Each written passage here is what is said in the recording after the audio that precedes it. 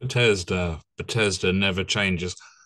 The Fallout TV show has obviously provoked a huge interest in the game again for Fallout 4 with Bethesda releasing an upgrade. Now, I have no idea how large that update is, although it is actually installed on my computer, Fallout 4. I haven't played it in any depth for some time as I'd worked my way through most quest lines several years ago, and I am not interested in doing all the settlement building stuff. It doesn't really excite me as much as some people. Build Lego construction inside an RPG is not my kind of thing. But as usual, in special Bethesda tradition, as ever, the sort of upgrades gone wrong. And that's a kind of ongoing issue with them. Fallout 4 next gen updates runs into a pretty big problem on PlayStation 5. But Bethesda says it's working on it. How many times have people heard the word Bethesda says it's working on it? I reckon they might as well just like record a sort of speech by AI and sort of roll it out with a hotkey or something every time. Folks have grabbed the game via PlayStation Plus.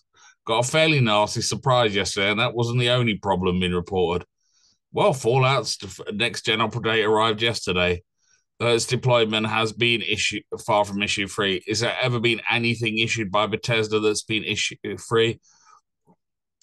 With Bethesda, the best thing to do with anything they've ever issued is wait about 6 months to a year before installing it. Before you, otherwise, you're going to be guaranteed when you play the game. Oh, look, it's another bloody crash. Oh, look, it's another crash to desktop. Oh, look, this save game's gone corrupt. Oh, look, strange things are happening with characters flying up in the air and so forth. It's just part of Bethesda's tradition.